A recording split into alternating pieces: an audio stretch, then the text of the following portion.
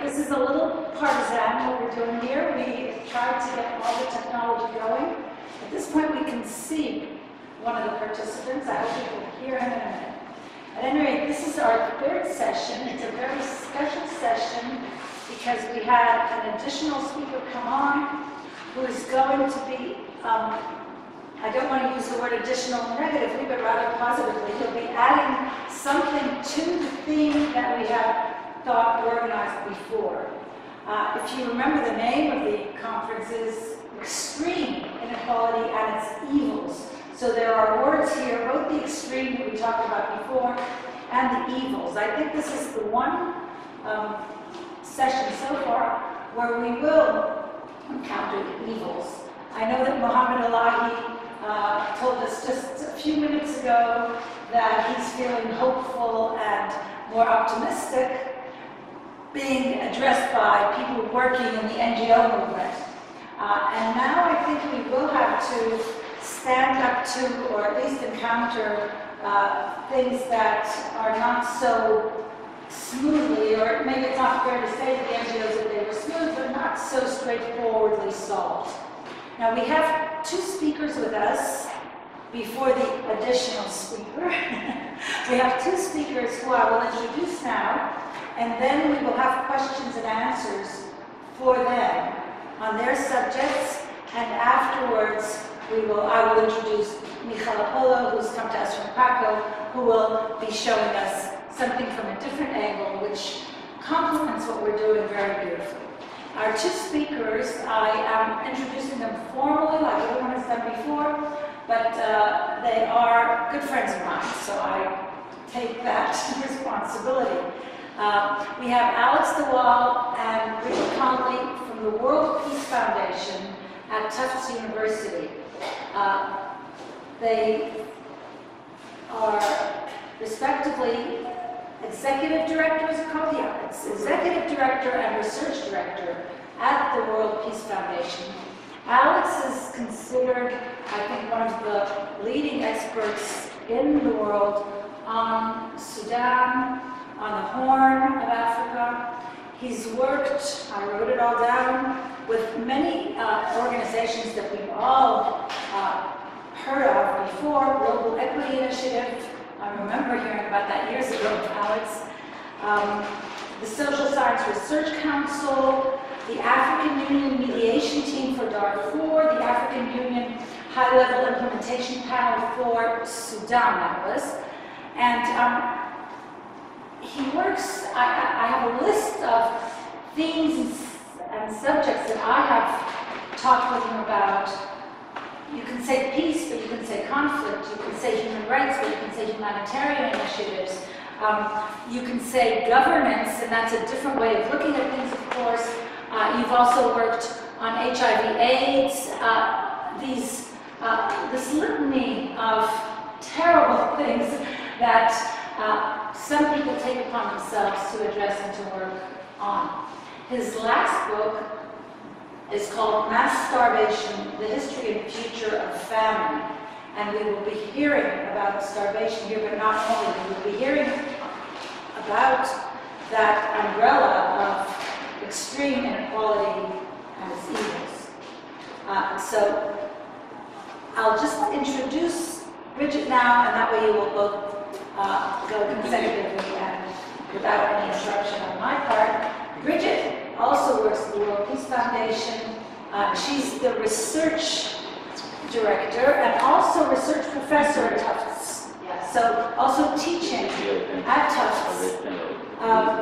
She has concentrated, and every time I tell this to other people, Bridget, they go, wow, on atrocities, on mass atrocities. And that question of mass atrocities always raises a question in my mind, because I just hear the word inequality, and I think, well, there's a mass atrocity for you. But Bridget will bring us more analysis and more information about what it is that we talk about when we talk about mass atrocity. She has worked before in the Holocaust Museum in Washington, D.C. She had edited a book, How Mass Atrocities End, that deals with Guatemala, Burundi, Indonesia, Sudan, Bosnia-Herzegovina, and Iraq. I think I got them all down, I'm not sure.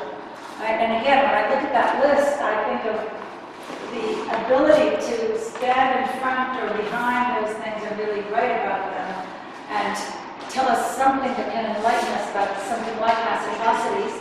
Her last book is called Memory from the Margins, Ethiopia's Red Terror Martyrs Memorial Museum.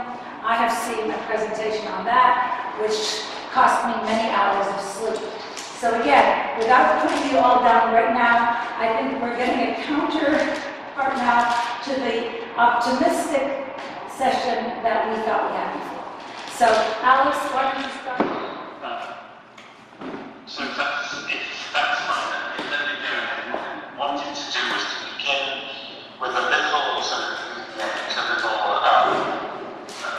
insight that I got in my first couple of months of doing fieldwork on famine, which was back in 1985.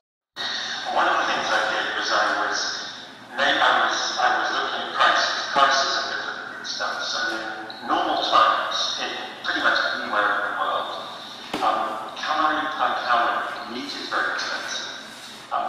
Basic food grains are cheaper than staple food grains.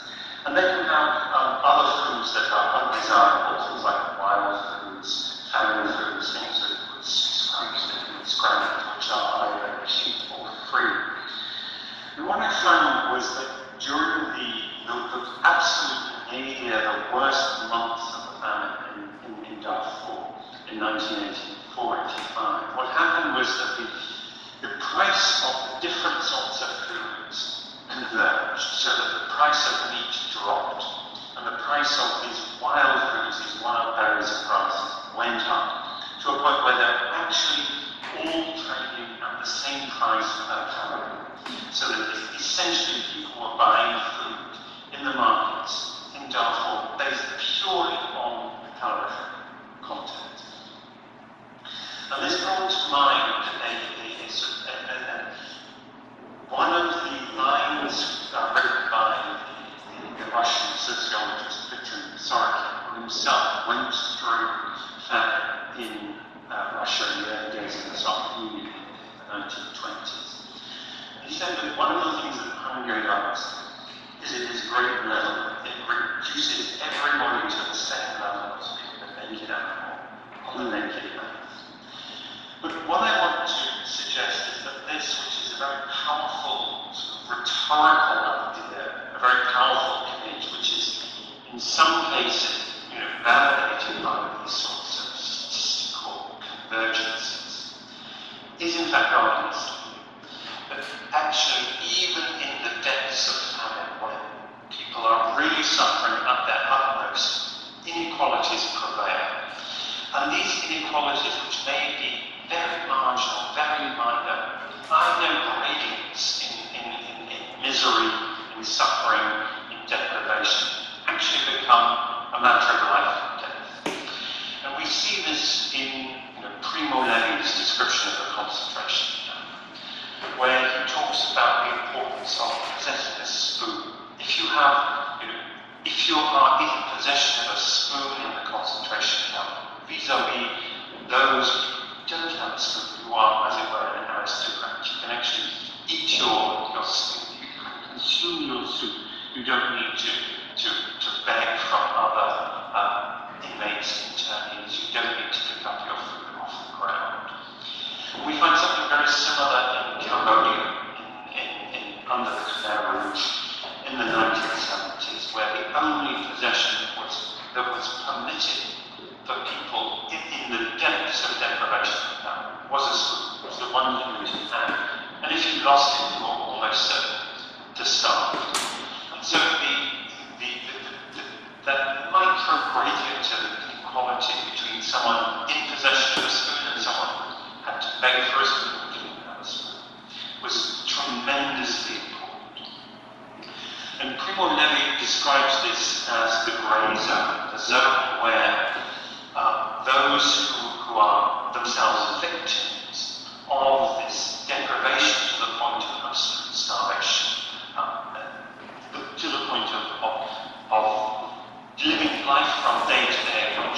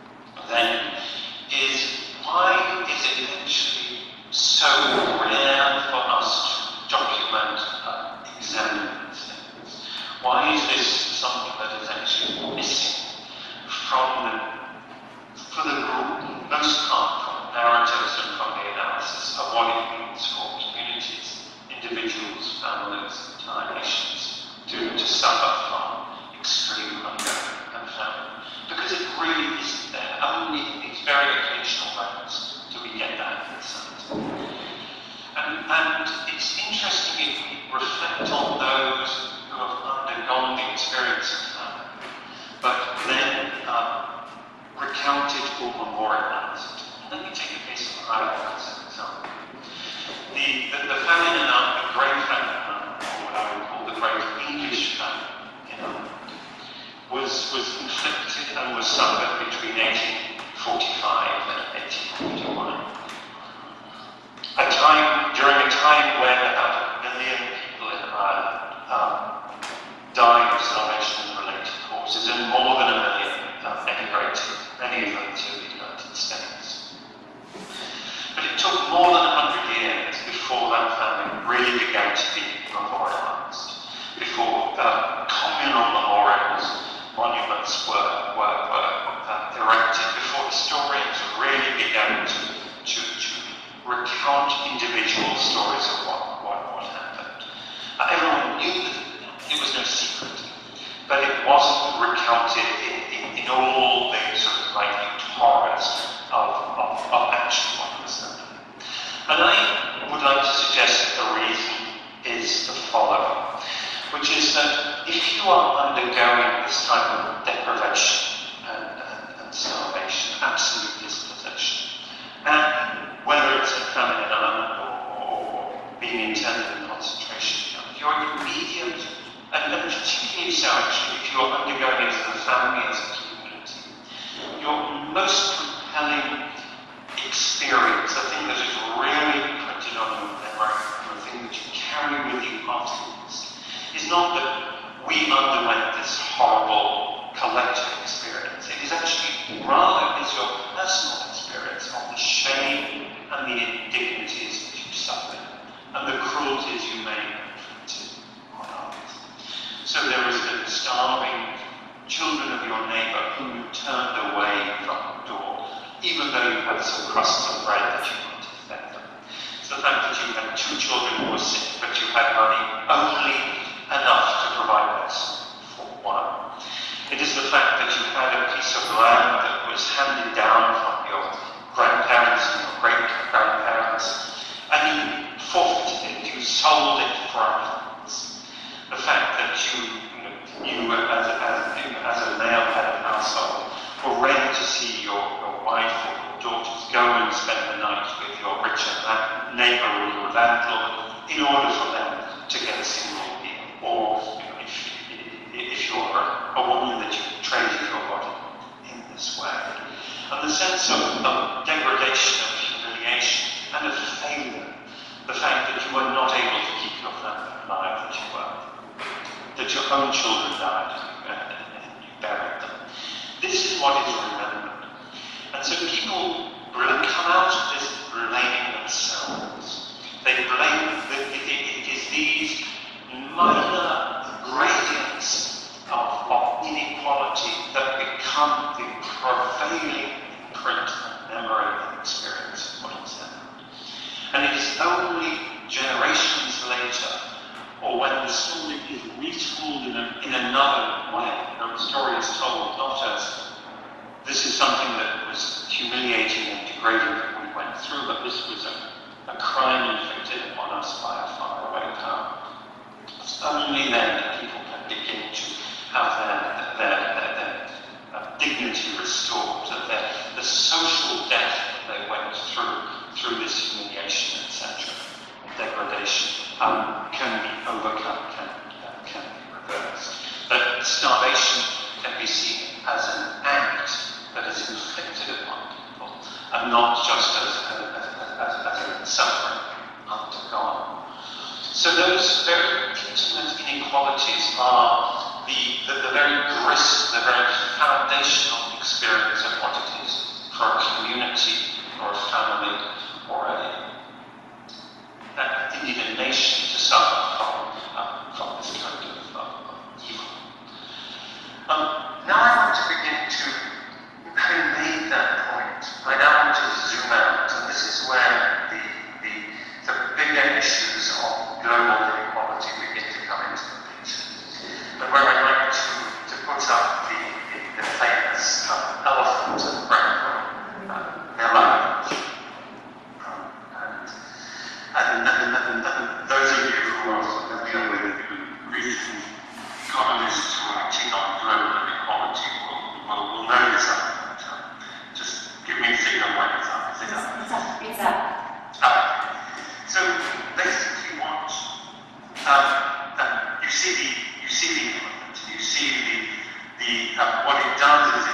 it shows the extent to which different economic groupings from the poorest on the left to the richest on the right have benefited from the world's economic growth over the last 20 years.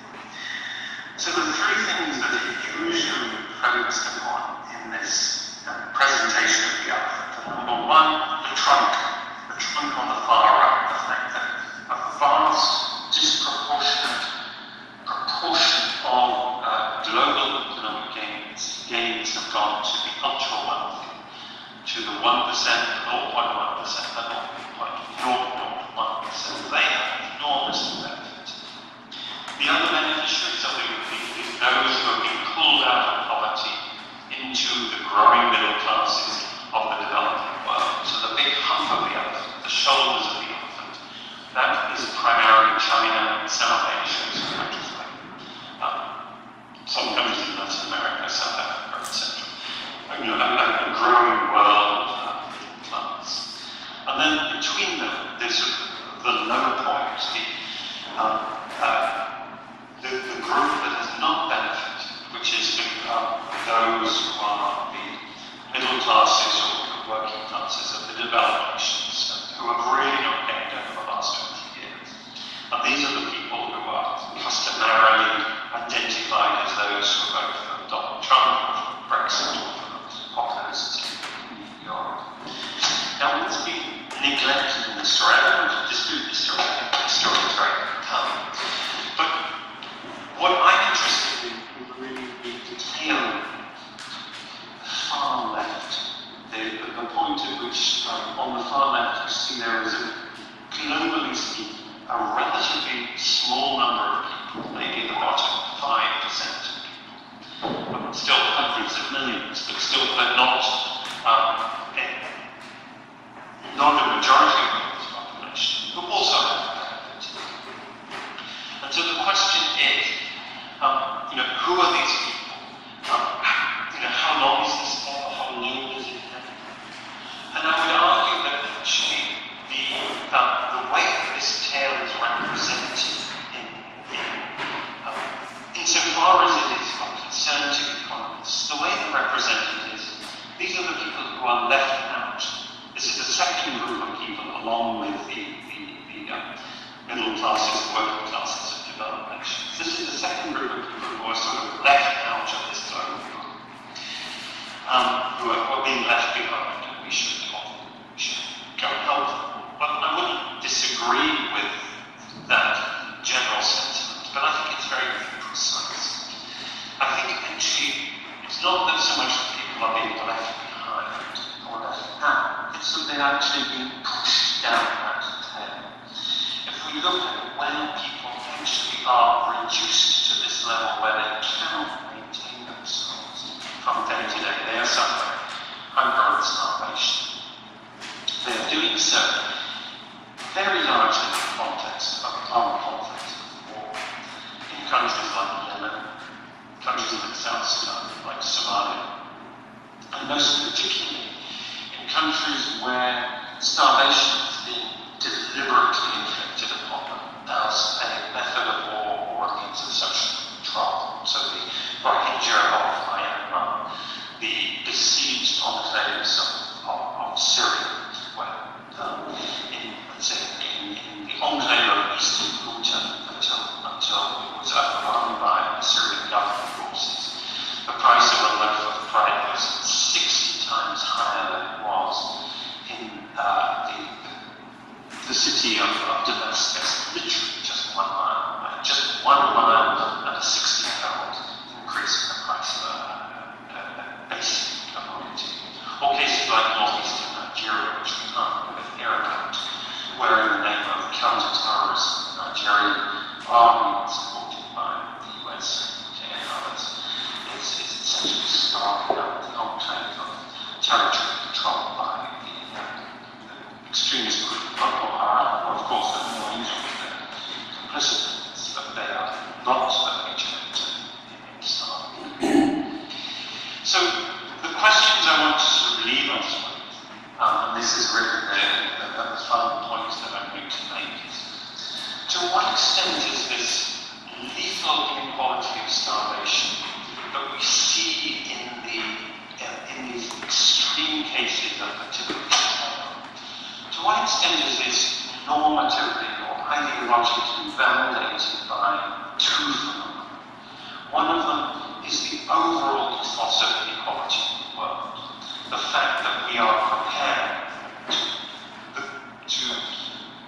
embrace inequality, promote inequality, where we have, in response to proposals for a wealth tax, we have eminent liberal economists saying, oh, a wealth tax will never work because the rich will always manage to escape it. Well, no, they won't. Not at all. They get serious effort. But somehow, the assumption that the rich have escaped the bounds of legality, the bounds of any sort of social constraint has become so pervasive that it makes me ask the question, does that also validate the infliction of not only the gross inequality that means people starve, but the tolerance of these micro inequalities that exist in this grey zone? But also related to that, the other normative ideological element is, why is it that in our world of realpolitik, of counter-terrorism, we are prepared to not only to tolerate but even to promote actively the kinds of political and military actions that inflict this way of life and way of death on hundreds of thousands, if not millions. So let me conclude with those dismal questions. Okay, thank you.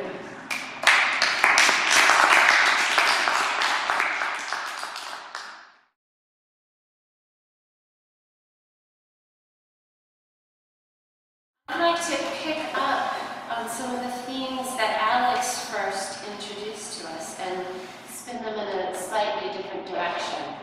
I'm going to also start with Primo Levi, but with a different experience of Primo Levi, of reading Levi with the class that I'm teaching now in a medium security prison. So I'm teaching my Understanding Mass Atrocities course, which is what I've taught at the graduate level for several years, for the first time to a group of students who are all adults who are in a medium security prison. Unsurprisingly, a good number of them are ethnic and racial minorities. Most of them are African American. And I had them read, or them teach, the chapters of If This Is a Man. And one of the students was introducing a scene where Levi talks about dreaming of home while being in the camp.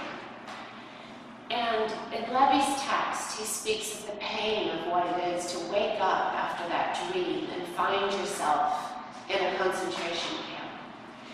And the student introduced it to the rest of the class by saying, I can understand why memories of home are so painful when you're in an enclosed space, because we all know what it's like to have horrible memories of home, of being beaten by your mother, of feeling unsafe.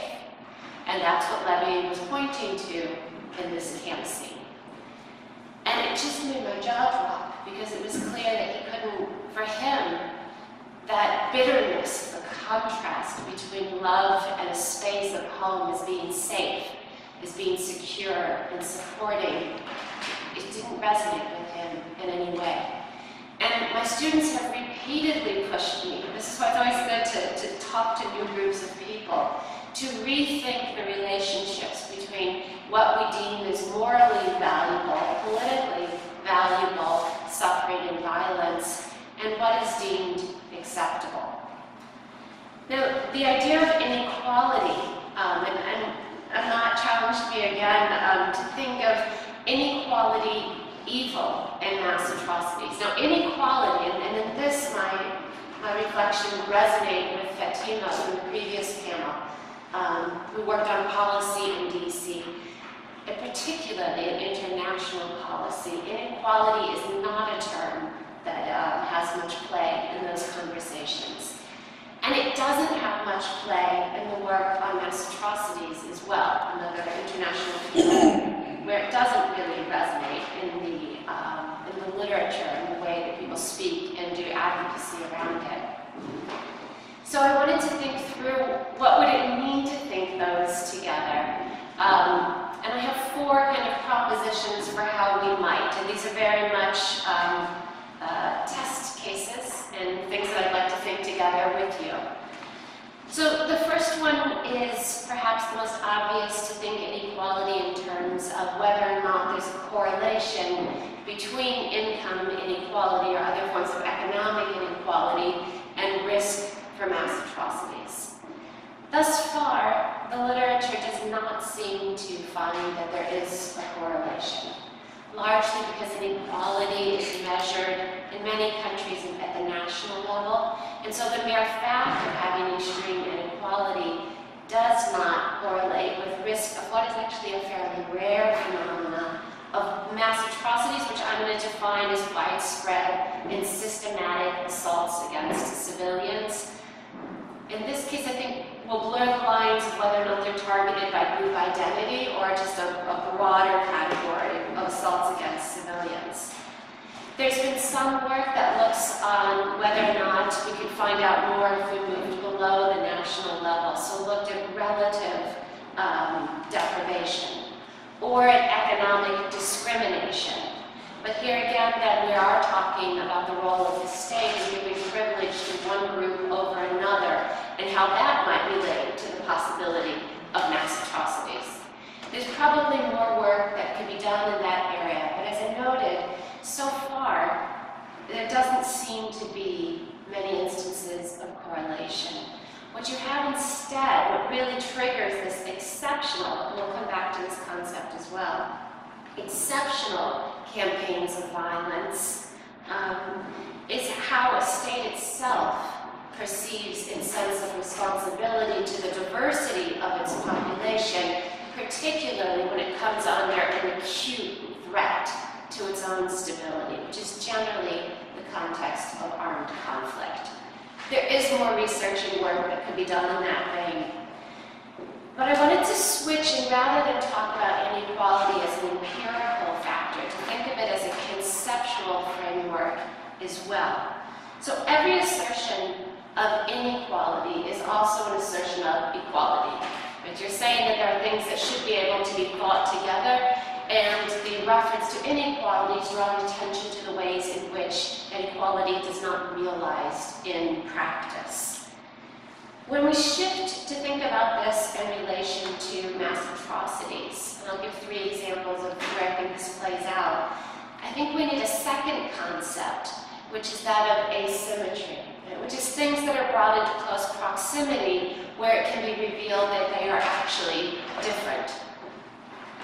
So in the first instance, right, is what might be deemed an inequality, but I think is really an asymmetry between civilians and armed actors, whether they be a state or a militia. And I will give this the somewhat simplistic headline, right, of killing is bad. The very definition of mass atrocities assumes a core asymmetry between the capacity for protection and for harm between those who are armed and those who are not. And it is, in fact, the fact that these two categories of people are so dissimilar that we have the moral judgment that mass atrocities are evil, right? That they have that component of being exceptional. It's not an asymmetric war where you have sides that fight in different ways or are differently armed. They are actually of 2 very different categories. This is the model of violence that we've seen in genocides passed by a much more narrow definition, right? So the Holocaust, for instance, right, where the asymmetry was extraordinary and overwhelming. We could go back earlier to think of the assault against the Herero under colonial Germany or other colonial cases. The Armenian genocide. The Cultural Revolution, right, to take a political group, or the Khmer Rouge regime's policies. I think the Guatemalan genocide is also one, although there was an armed group, the asymmetry of force against Guatemala would fall into this category. Today, though, what we find are that mass atrocities are just as likely, if not more likely, to occur, although still with enormously high losses. And in countries where that strong central authority, state power, is much more highly contested, right, with a weaker state that cannot control and totally dominate a battlefield. Now, this So for instance here, think of Democratic Republic of Congo, right? Or think of Iraq post-2003. In these cases, atrocities occur as multiple armed groups commit violence against various, or a wide range of civilian groups. The complications introduced by these multi-sided conflicts does not diminish the degree to which one might nonetheless recognize the evil of those asymmetric assaults against civilians. And nor does it absolve analysts or policymakers from making political assessments about who is more responsible for causing that harm, but it does complicate response. Now, my third category, right, so the sort of economic inequality, the core asymmetry between categories of civilian and armed actors, is the asymmetry, I would argue, between recognition of the evil of mass atrocities and the assumption that response is good. So even if we can, in these complex situations, identify those kinds of assaults, right? And we're talking mostly about killing, although some of the cases I would bring up would echo the means of targeting through mass starvation that Alex has also spoken about. These have been argued, right, under the label of mass atrocities as exceptional violence. So violence that causes enough of a rift within the otherwise deemed prerogatives of sovereignty as to command or even really to demand an exceptional response.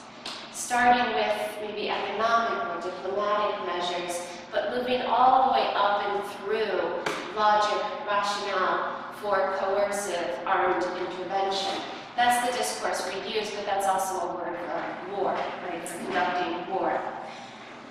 But too often, the conversation about when and how to advocate for such measures is premised on slippage between recognition of the extreme evil of the harm and assumption that endows them response mechanisms with a parallel and opposite categorization of good.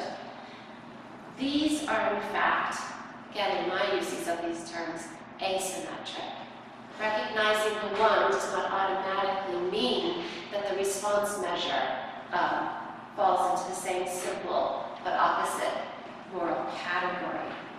However, what we've seen in the field of mass atrocities prevention is a sense that the only inequality here is the unequal application of coercive measures. Right? But the problem when applying different measures is not in the tools themselves, but it might be in a failure to amp up the tools equal to the degree of evil perpetrated in mass atrocities. I would say, though, as I've said now a few times, that these are actually non-identical. And you can start to see this as well in the record, though, of how these tools have actually performed in terms of damping down or changing dynamics. So across the board, there have been studies of when we apply economic sanctions, whether targeted or comprehensive, of the value of naming and shaming and keeping perpetrators or those accused of perpetrating crimes from attending international fora, and also of the more extreme sort of coercive, whether it's a no-fly zone, military limited sanctions, or going all the way up to intervention. Also legal measures, that would be another one of these tools within the toolbox. But what is found across the board where people try to study these comprehensively and their effectiveness to stopping or halting or changing patterns of mass atrocities is that they're extremely context specific. None of them works well across the board in any situation. That the tools, that there is across the board a lack of correlation on the tool side on what each one of these can do. However, and this is where the story gets slightly more complicated, across the same time period, right? So starting in the early 2000s, really, where you had a stronger research side and also policy and advocacy side, trying to develop these tools and spending lots of energy on when it's okay, how do you define the exceptional situation to trigger application of these tools. For a long time, about 10 years, there was a decline in the number of mass atrocity events and also the scale of killing that occurred in them. And there is the paradox that I wanted to get to, is we cannot pin that decline to the efficacy of any one tool, nor really any combination of tools, even though it's apparent right, at this larger macro level. Up until about 2012, where you start to see all indicators of violence starting to rise again. What I would argue is that the greatest contribution of the anti-atrocities movement was not in creating very specific guidelines for policy, but rather it was to cultivate international awareness of violence against civilians as being criminal, unnecessary, and punishable act. So another way to say this is that the international discussions about preventing and responding to atrocities was more powerful than any of the tools that the field developed. Ironically, part of that discussion was driven by the search for refining tools, up to and until Libya. Following the intervention in Libya, where there was such a strong backlash to intervening in the name of protecting, which expanded then became regime change, where more people were killed in the conflict that followed the intervention than had been killed before it was launched, was that the entire paradigm of the UN responsibility to protect, but elsewhere atrocities prevention was then tarnished. And so then the fourth area, and here I want to switch from thinking about things that are viewed as inequalities that I'm saying are actually asymmetries. This I'd like to switch to talk about something that I think has been deemed by the atrocity response field as an asymmetry, that is, things that don't fit that category of exceptional violence, and to say that it's worth now turning to try to understand how there might actually be more linkages or more, maybe not equalities, of concern between a wider array of forms of violence and locations of violence. So if we can see that the strongest part of the protection regime was actually building what I would call this larger fabric of protection, that is a conversation and engagement with broadening audiences about the value and the possibilities of making achievements in protecting civilians from widespread harms. Then we face a different challenge today when the entire paradigm has really come under it's extremely vulnerable now, and possibly some would say R2P is irrelevant at this point. What can be reconstructed from these ruins of multilateralism that existed in previous decades? I would argue that you can't go back to that exceptionalism guiding exceptional tools, but rather the challenge today is to think, how would you build a politics of protection that is united by principles, even if they require specific rethinking and calibration for specific context. So what would this mean? It might mean treating different types of violence within a category of that which demands that we pay attention and change policy in order to halt it. So this means breaking down some of the stovepipes between mass atrocities and genocide and what's often called criminal violence. On the international level, if you think of this, of where are mass atrocities most likely to happen, right? The map lights up in parts of Africa and the Middle East. If you add in the where are most people being killed, being murdered through armed violence, Latin America suddenly pops up, right? Central America as well. If you pull it down into cities where people are being killed at the highest rates, You'll even start to see some American cities. Chicago, I think, is third on the highest, not third overall, but third among American cities that appear on cities with the highest homicide rates. We also have New Orleans. Right? There are places within the United States where there is violence that is occurring, not in the same patterns, with the same actors necessarily, but with a challenge to those of us who want to think about protection with the same moral urgency to declare it as unacceptable. And there are ways that people are doing this, and we can talk about those in question and answer if people are interested.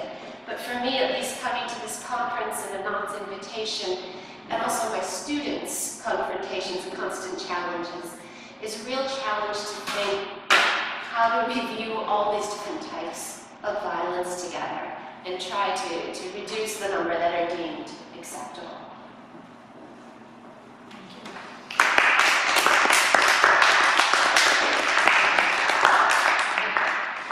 Alex, you can hear us, right?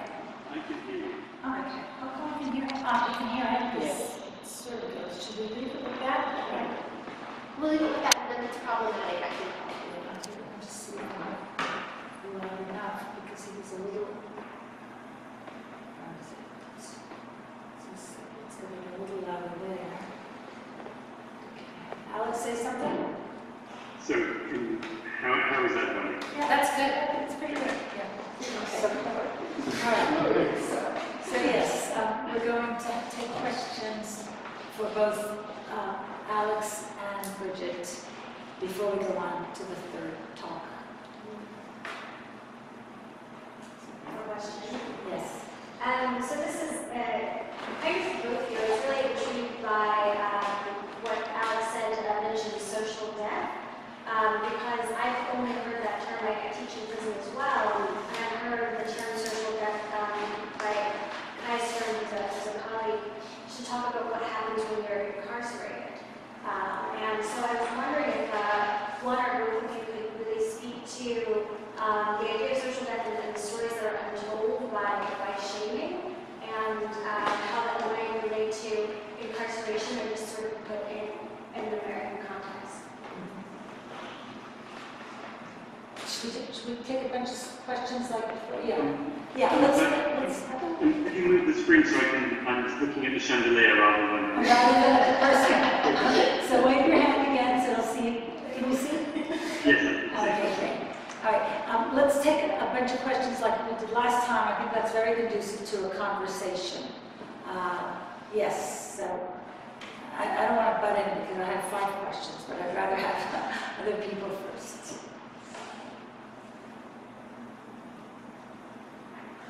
Well, in terms of social death and in terms of what the last speaker said, in terms of course, what you've seen in teaching prison population, I'm just wondering, and in terms, of course, what Alex has mentioned about primo levi and how the same, the equivalent dynamics occur among the oppressed, whether in the death camps of the Nazis or in Ireland at the time. I'm just wondering if we take a look at the immense level of trauma in our society, and that how this works upward in a loop to choose traumatic leaders, how that keeps on going, and to what extent the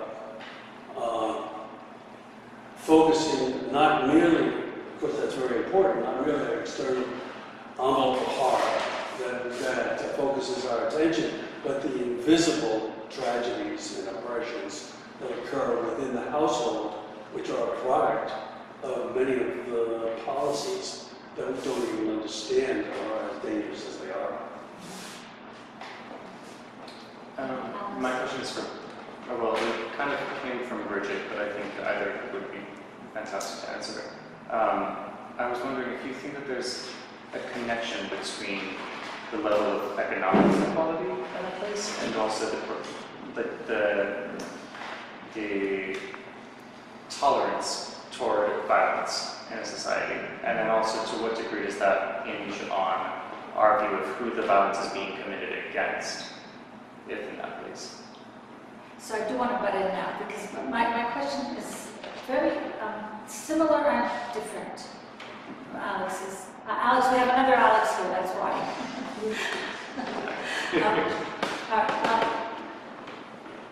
We heard in the session before about a certain correlation between inequality and poverty,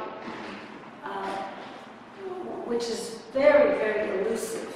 And it wasn't clear yet exactly how they are measuring that. But now that both of you have spoken, I'm thinking really semantically, and maybe this is too abstract. But when I hear the word atrocity, and then I put that together with what Alex Waal said about people dying of hunger or famine, or what was the word, starvation. And Alex, I've heard you make a distinction between those three. And now you put in the word violence. Is there something violent about letting people die of hunger or even starving them? And there, of course, I would see violence. And then what happens is that inequality itself becomes a mass atrocity.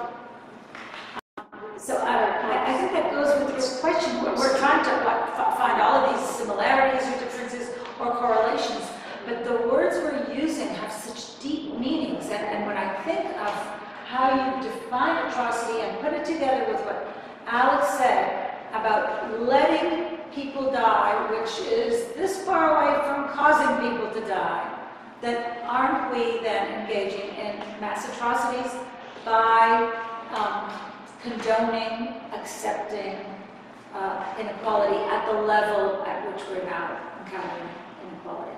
So I know that's, I'm sorry if that sounds convoluted, but all these words are really landing on my head with a lot of pain. Yeah, Matt? I actually had a similar question for Bridget. You talk about types of violence, I suppose, what the question was giving us, like active or passive violence or experience. Would you look at this in terms of like objective or subjective violence and like different ways of recognizing or refusing to recognize the object of violence and how that sort of affects the level of, I don't want to say level of atrocity at different scales, but is it an atrocity in passively letting these people die, or an atrocity in actively making these people die? Okay. One last PS, because what Matt just said. There's the book by Thomas, what did it come out? Steven Pinker's book, The Better Nature is Our Better Nature, something. He had this fantastic argument how we have, as humankind, become less violent. He has all these statistics. Less people are dying, they're not dying as actively or whatever. And again, when you ask that, Matt, I say to myself, what is he talking about? And he's talking about, pardon me? It might have been his book Enlightenment now. I know he has these books. I looked at interviews with him. His thing, like, there's less murders in Al. Yeah, who, Steven Pinker? Yeah, like, there's less murders in Al in the Middle East. He has like a very broad first approach. Okay, we won't go into academic gossip or other gossip about Steven Pinker, which I have a lot of, but I do want to mention, this is not gossip, that his book, The Language Instinct, which came out way before this guy's book, Language Instinct came out, I think, in 92 or 3. It was the first academic book that was a bestseller. Everybody read The Language Instinct, and of course now the one about Our Better Nature. Is that what it's called? Our Better Nature? Angels are better, right? Well, he is. Let's just condense the gossip into he's a very successful academic. Monica, yeah. I was wondering, comparing what Alex said about the situation in those extreme situations where having a school, puts you in a different category essentially, and thinking that perhaps in other situations when people are somehow convinced that if they are paying more attention to the group that is down below them, that somehow it's going to diminish their ability to survive, being, of course, thinking in terms of survival on a different level, that is prosperity and, whatever they have, that playing those politics, increasingly perhaps throughout the world, is one of those elements that could potentially be used as justification or find so big a resonance among societies that otherwise might not have been as receptive to those kinds of characterizations. I wonder what you think. Alex, can I ask you? Just because there's some resonance with wanting to call a broader range of things mass atrocity that to me echoes with some of the genocide debates. And so mass atrocities was a way to kind of get away from the exclusions and the lack of the lack of a definition of genocide that people could sort of rally around.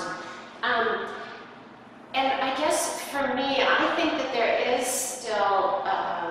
there's still logic and reason to using different language to describe high-intensity mass killing incidents from structural violence.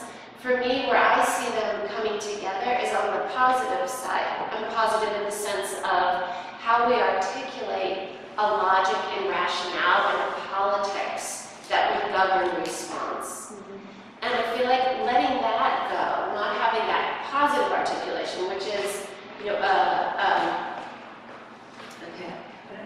a way to think the value of life and principles that guide policy where life is at risk. That's where I see more of a unity and a way of holding things together. Not in terms of describing them phenomenologically as being the same. Just 1 second. Alex, are you there? I'm on the phone. Yeah. Okay, good. Okay. Yeah. Alex, could you hear the questions? I think when Stephen Pinker's name was raised, the internet crashed. Yeah, that was Scott telling me to be nice. Did you want to respond? I wanted to make one point, which was that I think the framing of the prohibition of starvation in the Geneva Conventions and in the Rome Statute of the International Criminal Court is very interesting. Because essentially what it does is it prohibits the destruction or rendering useless of objects indispensable to the survival of the civilian populace. And those objects are not just food, but also water, shelter, blankets, healthcare.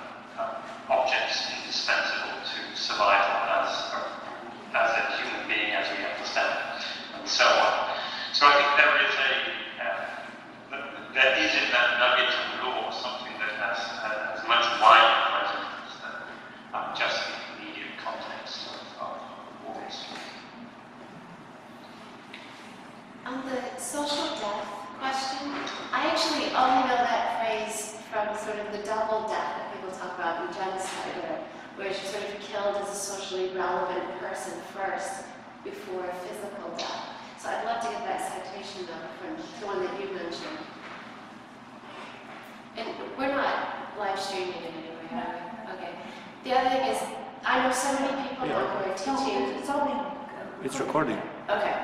No, I was just going to say, and there are lots of people who are teaching in prisons, and like, you know one faculty member, then there's only like one step away before you know someone else who's done it. And to me, it feels like there's kind of there must be a reservoir there of people who have, right now because of the need to maintain relationships with departments and corrections, most of that work goes into increasing educational opportunities in prison. I feel like there's, and I know there are other groups that are doing another array of work, but yeah, I'm hoping that all of us will change some things out of that as well. Do you want to relate to any of the other questions? I mean, some of them are really hard. Like the, Alex, I thought actually you might do well with famine to talk about the difference between sort of an active and passive killing and how those are viewed differently, particularly with famine. Okay, let me say one or two words on that, which is that one of the features of famine and starvation is that the perpetrator tends to have an alibi that, while not convincing when scrutinized, still resonates. And and there tends to be an idea that when societies malfunction, when populations get too large, when natural calamities are too great, etc., then people will die, and we are letting them die rather than actively engaged in killing them.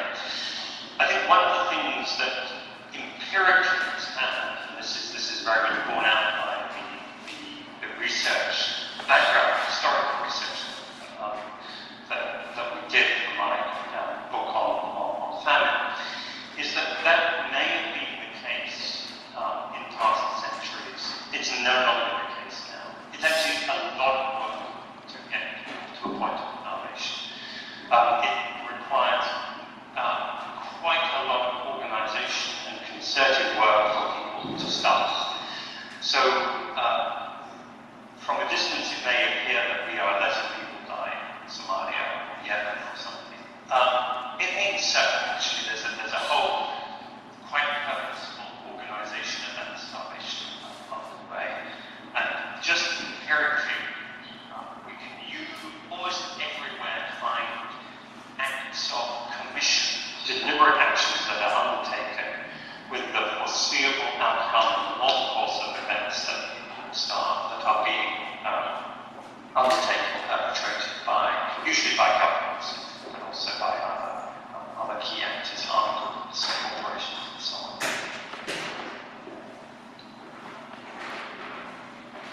Thank you. Just one second, Bridget. Yes, I just want to, Alex, just in continuation of that, is there any role that international law or international enforcement, if there is any, that can play in that type of scenario that you are now, you're describing it differently, you're assessing it differently, of course, but you're also describing it differently. So does international law play any role in that?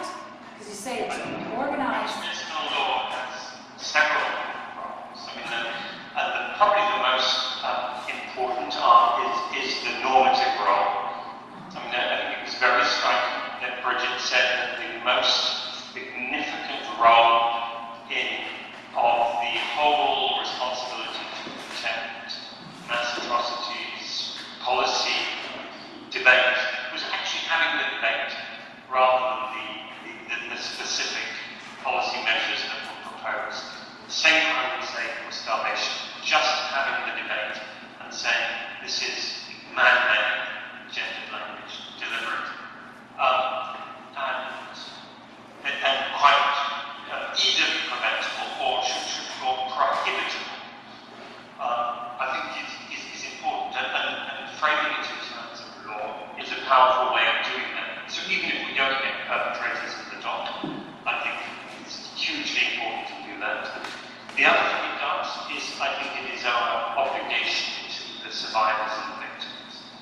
be able to emancipate them from that indignity and shame, to say, it wasn't your fault, you didn't bring this on yourself, it's not your failure, it's somebody else's crime.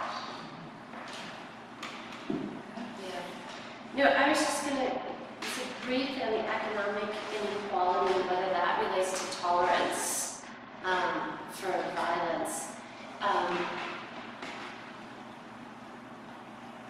I'm not sure that it's merely economic inequality. In the U.S., it's always race and inequality that comes along with that. And then, but there's also been a shift, and you probably have seen it in students or peers as well, that towards channeling social justice movements of a certain elite towards depoliticized or discourse, the human rights discourse. I mean, essentially the core critique of human rights discourse, right? That is a depoliticizing one, or at least the way that it has been, the way that it's channeled and funded and professionalized in practice today, and away from other types of viewing social emancipation and protection and change.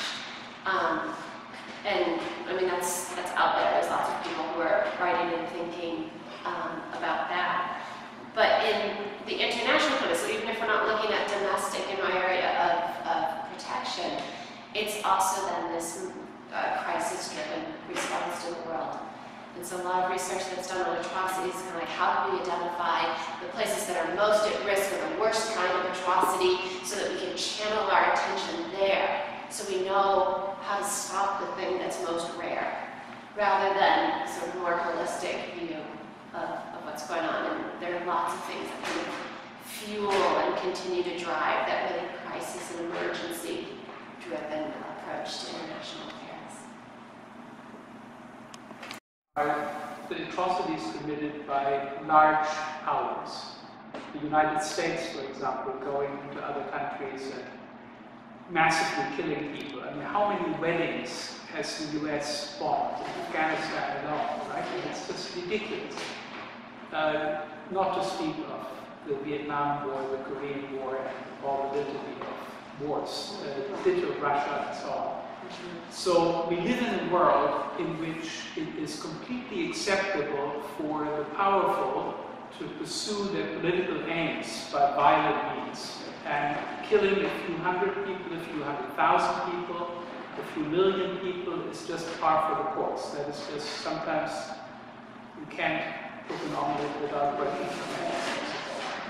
So you didn't bring this in much in your contributions here, and so the last thing, that's why I'm saying this, the last thing you said was sort of the responsible countries, the United States, international law, the international community, the euphemism for us Western civilized folks, and what can we do about atrocities?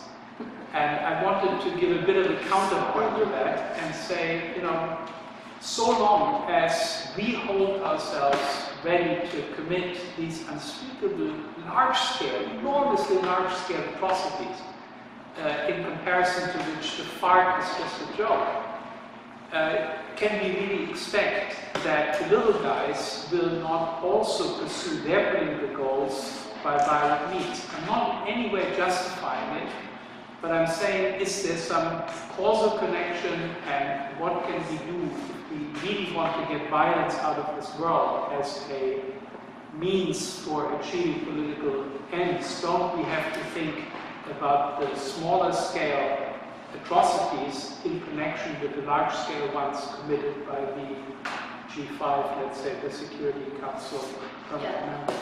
Well, there was an enormous problem with study of atrocity. I think Samantha Power's book is sort of the signature example, which didn't look at very many different cases, and certainly not any where the U.S.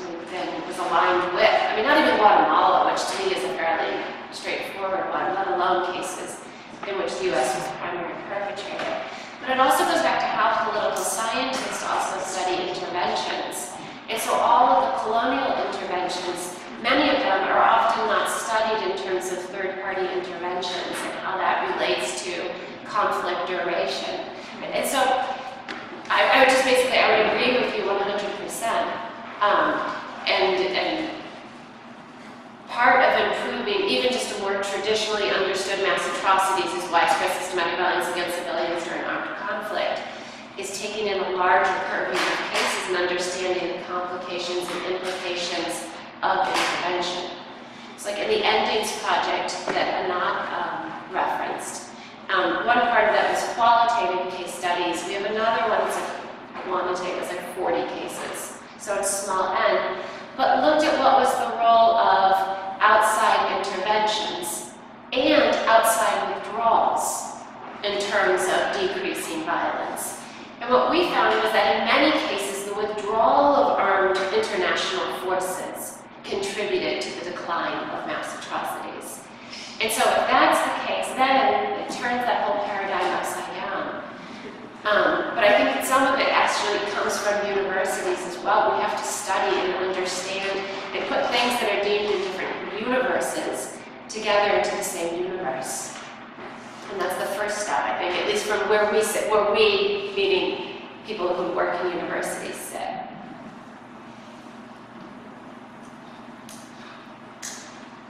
Well, I think I was apologizing ahead of time at this not being a very happy session, but I think the end at least gives us a thought to thinking differently. And Thomas, I've heard this from you so many times. How can we think differently? In other words, challenge some presuppositions that are there in the discourse outside so automatically that you have to do a lot of work, first of all, to get people to talk a different language about these things. So I do thank you very much for that. Thank you.